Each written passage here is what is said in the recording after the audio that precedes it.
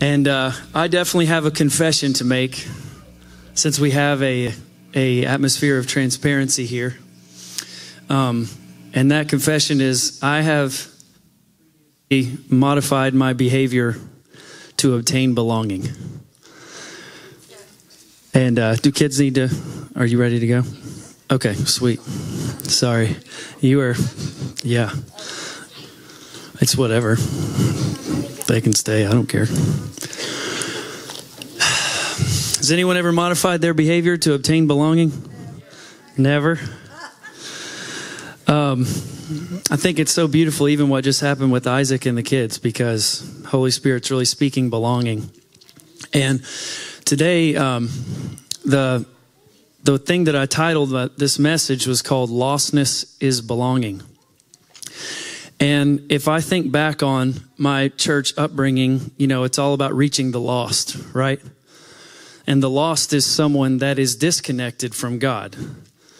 And then when you repent, as we defined it, which was, come up to the altar and grovel and ask for forgiveness and things like that.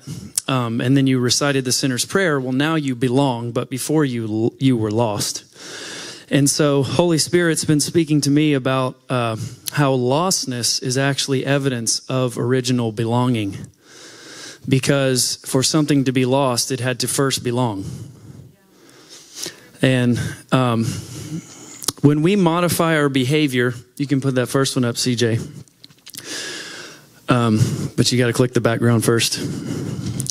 Guys, here's the deal. I'm not that great at delegating. I'm learning.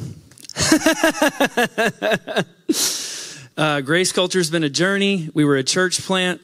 I was the only employee, so I learned how to do all this technical stuff, and in the process, failed at training other people. So I'm in this season of learning to delegate better, and so please forgive me. So Jesus is not fragile. Amen? So when we modify our behavior to obtain a sense of belonging, we actually imprison ourselves in our uniqueness. We are then trapped in an environment where we may be surrounded by people, but there's no connection or authenticity. This becomes exhausting, doesn't it? If we can shift from this mentality where we need to modify our behavior or lay our uniqueness down on the altar of acceptance, which honestly, religion is one of the biggest things that train us to do this, to forsake our uniqueness and then fit inside the box, which is really not the Father's heart. Institutions do that, but the Father doesn't do that. He wants us to blossom and be us and be free. If we can shift from trying to obtain belonging to living from belonging, then you begin to actually like life in your own skin. If you know I already belong just for being me, and I was actually made well, and that I don't have to change or conform to be accepted or to have belonging or to have community, you begin to actually get secure and confident in your own skin. And then you can enter situations or people groups and just be you. And if people take a little while to understand how awesome you are, it doesn't hurt you that bad because you know you already belong. And then eventually people start to get the memo that you're freaking awesome. And then they want to be around you because you are authentically you. And it's not a lie and it's not exhausting.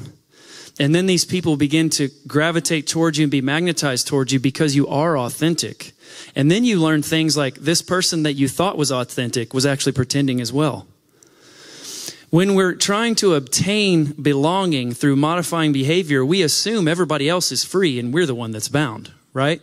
Everybody else that's already in the group, they're not modifying their behavior like I am because they're cool just as they are, but I'm not cool as I am. I'm not that great, so I need to modify. But actually, they're probably or maybe pretending as well. And actually in that environment, someone who is authentically themselves needs to come in to shift the place. And that can be you. And I really think the first step in practically doing that is realizing you've always belonged with God. Because it all starts from our dynamic with our origin, who is the Father. We all come from him. We come from the Father's heart. Before everybody told you you weren't wanted or that you were a nuisance or a mistake, the Father declared, I want you. You come from me. You have original belonging, not original lostness. And the lostness we experience is in our minds, not in actuality, and not in the Father's mind. Religion has been one of, if not the world's leading causes of feeling shame or inadequacy for who you are. Has anyone ever felt like you needed to apologize for who you are in church? I mean, we probably all have. Maybe you haven't. Praise God. That's awesome.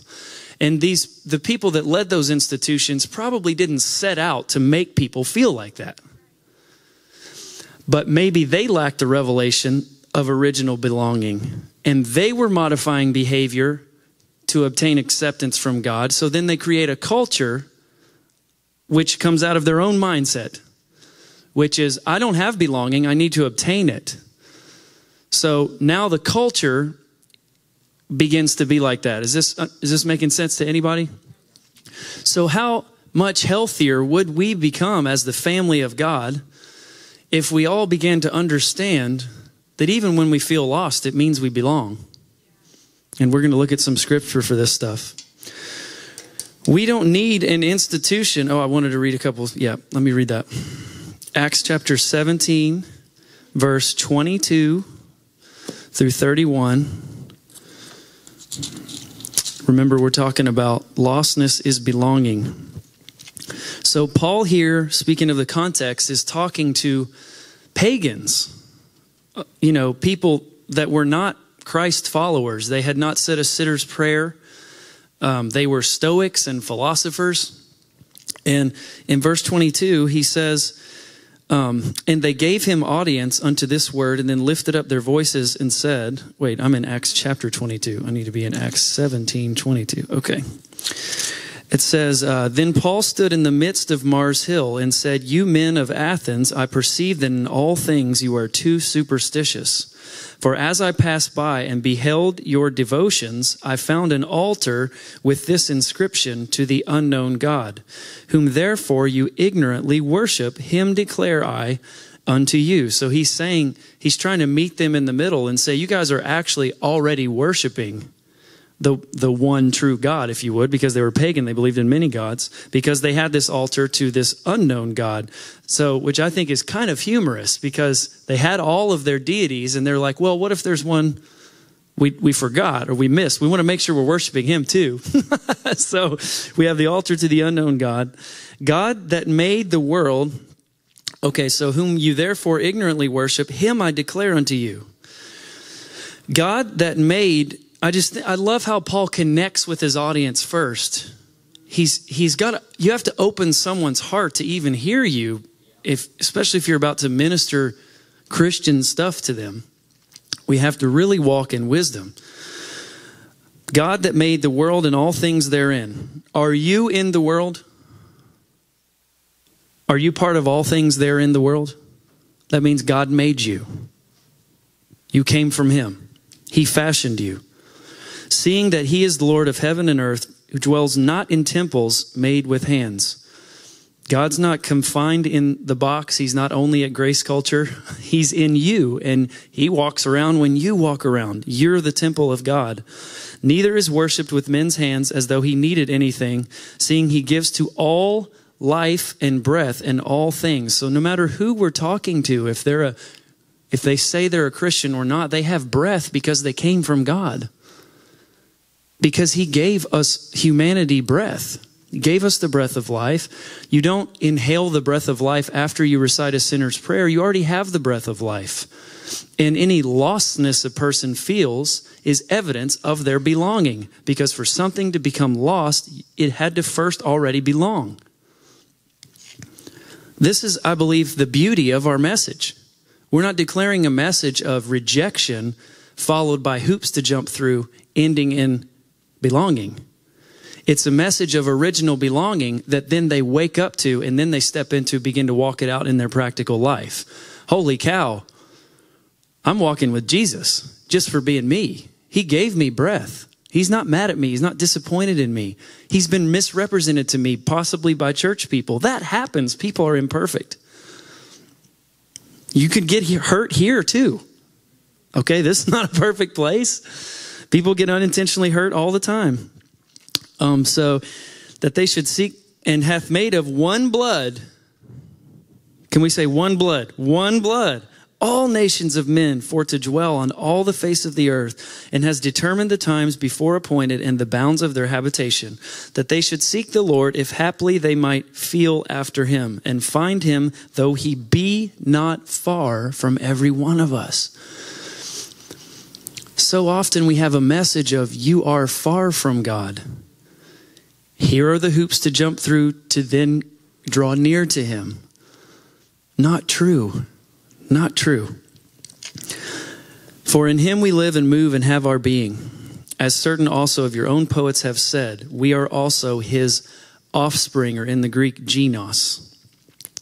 We are the genos of God, the offspring of God. Forasmuch then, as we are the genos, or the offspring of God, we ought not to think that the Godhead is like unto gold or silver or stone, graven by art and man's device. And the times of this ignorance God winked at. I'm thankful God winks at my ignorance, and now commands all men everywhere to repent. There's the R word. But it just means to change your mind. Think of the context. He's saying every person is near to God, that every person has breath because God gave it to him. And then he says, repent. In other words, shift your mind, change your mind from thinking he's far from you. And shift your mind to realizing in him we already live and move and have our being. We're inside of Christ right now. We belonged originally. Because he has appointed a day in which he will judge the world in righteousness by that man who he hath ordained, whereof he hath given assurance unto all men. Okay, so God... This is in Acts.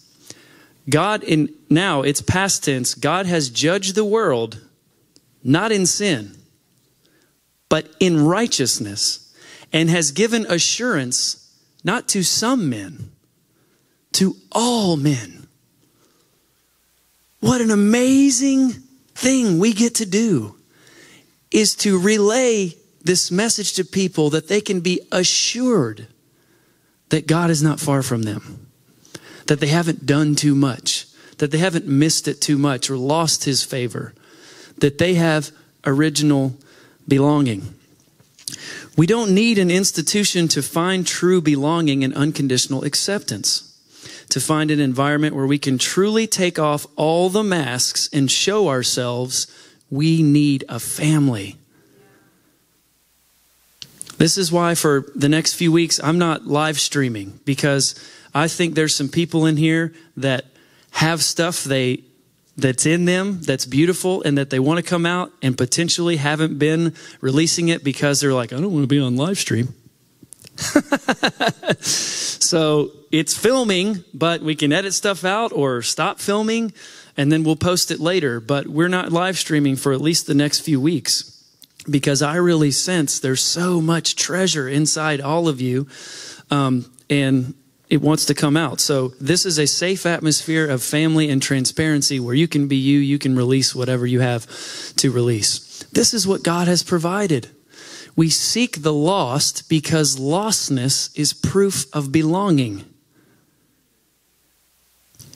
I hope you all are catching that concept.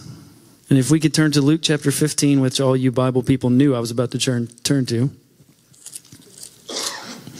You don't have to nod your head, but I know you're in here. And I know your name. And I'm about to name sin. No, I'm just kidding. Some of you. And then the preacher begins to list all of his secret stuff and say it's you. So If you're still in this place where you find yourself modifying your behavior to belong, that's okay. You can be transparent about it. But I want today to be the day that you stop. I think we can even do this in parenting. We can modify behavior to be accepted by our kids. Or we can create an environment that's legalistic for our kids where they begin to modify their behavior to be accepted by us. And it's a sobering thing to realize. I would think that all of us would agree we don't want to create that environment. And I am not perfect. I've flipped out on my kids. I've had moments of weakness. Can we say transparent atmosphere? Like, just give yourself a break. One of the most comforting things that I've heard said is from a friend of mine named Mark Derniak. And he's up in Pennsylvania. And he said he's got 3 grown children.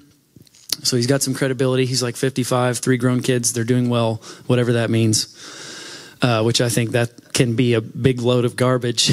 Oh, my kids are doing great. I mean, all these expectations we have, let's just drop them. Let them fall. These timelines we put on kids. And then we say, oh, your kid's like 2 months behind. Reject all that. You don't have to be a slave to that, even though that's how people talk now. Is everybody okay?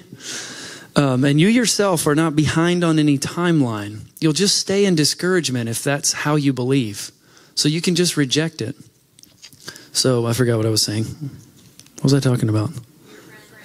Mark said, your children will remember the spirit in which you parented them. So you have moments of weakness. Yes, you have moments where you step out of the love of God and you scream at them and you lose your patience. But they'll remember the spirit in which you parented, which is a spirit of love. So be comforted by that. Take a big breath. Move on. Don't beat yourself up too much. So what if you could kick that bag of heaviness that is your believing you need to modify your behavior to obtain belonging all the way up to the sun and burn it up? I'm just going to do this. And I'm going to picture it going up into the sun and then I'm kicking it. It's getting burned up. I'm no longer going to live enslaved by this belief that I'm not enough, that my uniqueness is not cool, I need to conform, and that I need to modify my behavior to be accepted. If you can receive that you belong with the Father and always have, you actually already have belonging, you don't have to obtain it. If you can receive that, you'll get secure and you'll just be you, and people will be drawn to the you-ness of you. The you-ness of you is not ugly. It's beautiful. Amber says a lot that the kingdom of God is about unified diversity. For that to happen, where it actually is unified diversity, where we love each other in the midst of differences, different personalities, different giftings, different politics, different all this stuff, it actually needs to be a family revelation. Because as long as it's religious institutions who gather based on how they believe, we won't get to unified diversity. We'll have this building over here where everybody's exactly alike, and this building over here where everybody's exactly alike, and this building over here where everybody's exactly alike, and we're actually divided. And if you look at the original word for Pharisee, it literally means separatist. So for us to step out of being separatists, we actually need to realize we're all one family. We just read it in Acts 17 that God made all men of one blood. And he has given assurance to all men that he's judged the world in righteousness. Thank you, Lord. That's good news. It's a much more beautiful and I dare say the word poetic message that we carry than I ever imagined. It's really, really beautiful. So if you read in Luke 15, verse 3, it says, and he spake this parable unto them, saying, what man of you, having 100 sheep, if he lose one of them, notice there's 100 at this point in the story. In other words, the one that's about to go astray already belonged. We always say, even that song, we go after the one. Yes, but what we're doing is we're reminding them that they belong. We're not telling them you're lost, do this to become belonging or accepted. we're saying, hey, you remember? You have a family. You have a father that loves you, that you originate from. You belong. He made you unique. You don't have to conform. You weren't made to be in a box. You were made to fly and be free. You know, fewer people reject that message than handing them a tract that says Romans 23. For all have sinned and fallen short of the glory of God. And it stops. They never put verse 24, which says, and all have been justified freely by his grace. And if you study that out in the original, all have sinned and fallen short of the glory of God. The word sin means miss the mark. And the word glory is doxa. It means the good opinion of God. For all have missed the mark of the good opinion of God. What man of you, having 100 sheep, if he lose one of them, does not leave the 99 in the wilderness and go after that which is lost until he find it? And when he has found it, he lays it on his shoulders, rejoicing. And when he comes home, he calls together his friends and neighbors, saying unto them, rejoice with me, for I have found my sheep which was lost. I say unto you that likewise joy shall be in heaven over one sinner, one person missing the mark that repents, aka has a mind change. So when I was growing up, what this verse meant was when someone gave their heart to Christ, they said the sinner's prayer, that is someone repenting and heaven's rejoicing, because now that person is not going to hell when they die, they're going to heaven. Do these definitions sound familiar and these understandings? But Jesus is saying one person who's missing the mark, which we know now, we were alienated in our minds, which we quote this verse almost every week, Colossians 1:21. We're alienated in our minds. One person missing the mark in their head who has a mind change and realizes, I've always belonged. Who do you identify as? Do you identify as the one that left the 99 and was out here in the wilderness and Jesus came after you? I definitely identify as that in certain periods of my life. I want you to know you were only lost because you were originally in the 100. If you go to the next one, the lost piece of silver, either that woman having 10 pieces of silver. We're hammering home this concept. If she lose one piece, doesn't light a candle and sweep the house, this is verse 8 of Luke 15, and seek diligently till she finds it. And when she has found it, she calls her friends and her neighbors together, saying, rejoice with me, for I have found the piece which I had lost. So she's got 10. This lost piece belonged originally. And then it gets misplaced, however that happened. And then she lights a candle, which today would be your cell phone flashlight, and looks for that thing till she finds it. You know, and I see a trajectory here with these three parables as well. A sheep is dumb. A sheep needs a shepherd. It needs to be shown where to go. All right? So a lost coin is an inanimate object, right? So we can see the value of a sheep. To me, it's kind of, we can have different stages in our life. So you get to the story of the prodigal son, and this is an adult male. The father has raised him to a certain age, and the son decides to leave, and he becomes lost. But did he originally belong?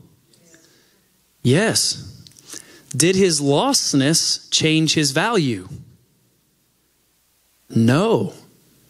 We're going old school 4.5 years ago with the cell phone example. His lostness, if anything, increases his value to the father. And the coin's lostness, if anything, increased its value to the woman. And the sheep, when it wandered off, its value, if anything, increased. So if anything, our message is to tell people of how valuable they are. That they originally belonged. And if you need to receive that for yourself, receive it. If you can understand the union you have with the Father, it will begin to make you whole. which the word translated salvation, we know by now, means to be made whole. You begin to be saved. Now, if you can take that out of the afterlife context for a second, walking in salvation is stepping into wholeness. Now, if heaven is like they tell us, you don't need wholeness there. You already got it. Right? You're not sick there. You know all things there. You don't have any issues there. But now we do. And maybe we are. So we need salvation or wholeness now. So many of these terms have been incorrectly defined just over time. And they've begun to mean something. And we haven't gone back to figure out what it actually means. So don't apologize for your uniqueness. You belong in the family of God. You always have. You may feel lost, but it's only in your head. It's only between your ears. It's only because you were taught things incorrectly. It's only in your mind, not reality. And that feeling of lostness is proof you belong. For something to be lost, it had to have first belonged. This gospel is a family declaration that we are one blood, we are one family, and you may not believe like me, and I may not believe like you, and I may be here on the journey, and you're back here, and I've rejected this doctrine or this doctrine, and now believe in this doctrine. But guess what? Our love is meant to be the glue that binds us, transcending any sort of differences, because we're a family. So the prodigal son is different than the sheep who's dumb and needs a leader and is not an inanimate object. He is I don't know how old he is, but he's raised to an age old enough he can leave the house. So when he leaves, the father doesn't panic. I believe this father is trusting, I've poured enough into my boy that he'll be back. You know, I've heard the illustration of a city dog versus a country dog. Dogs by nature want to go explore.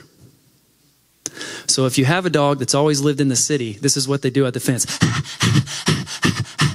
And they want to jump the fence and run out into the street and explore the neighborhood because they've never been allowed to explore. But a country dog, you drive into the country and you see dogs just chilling on their master's porch everywhere.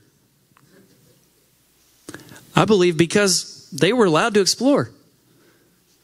They've run around all the land and concluded, you know, the best spot for me is on my master's porch. So don't freak out if your children are exploring, because they may end up like the prodigal son and realize there's no better place for me than in my father's house where I originally belong. I went exploring because I never understood I belonged. So I'm going to go try to belong somewhere. And it was much more relaxed at the bar than it was at church. And I could be much more open with my friends who weren't Christians. And this was just my experience. It's not everybody's experience. So I began to not trust the church with what's really going on. And would put forth this thing and it wasn't real. And guess what? It got exhausting. It's like the beginning of the message. I was modifying my behavior to try and obtain belonging, and that begins to wear you out. So I'm like, I want to go somewhere where I don't have to modify my behavior. That's supposed to be the church, which is us. It's not just a building. But when we're all in this place, when people come in, they feel that immediately, right? So he wakes up in the pig pen, which we know he's a Jewish boy, so this is especially demeaning because pork is unclean, and he's in the pig pen, and he comes to himself, and he goes home, and then he begins to list his sins to the father. And the father won't even hear it because God is love, and love keeps no record of wrongs. He's reminding, who in the story is a picture of God, the Father, of his sin, which is something the Father doesn't remember.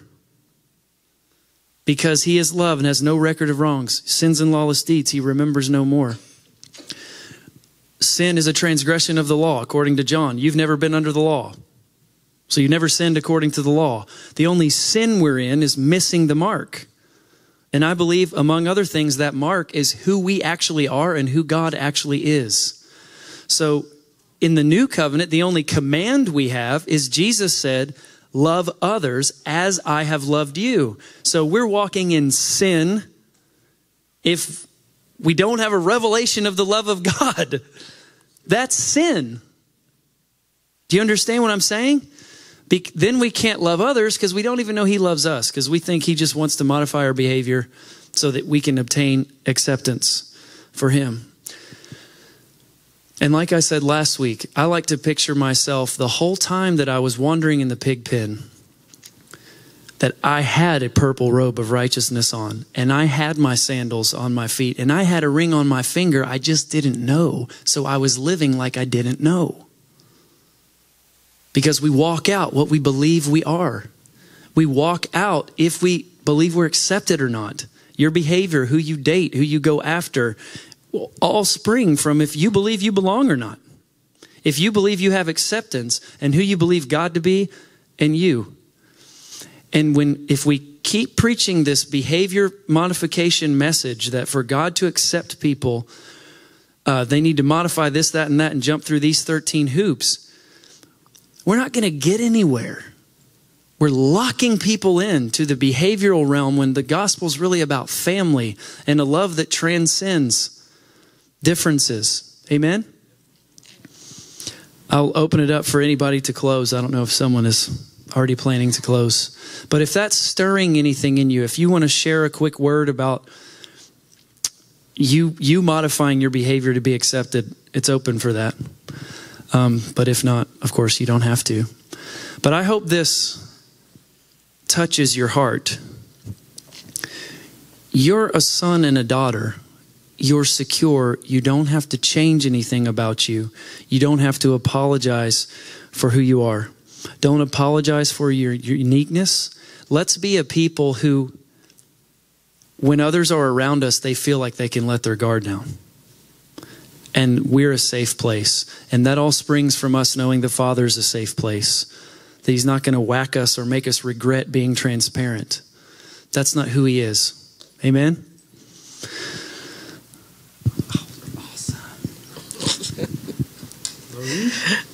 Wow, 2 weeks in a row. I never speak.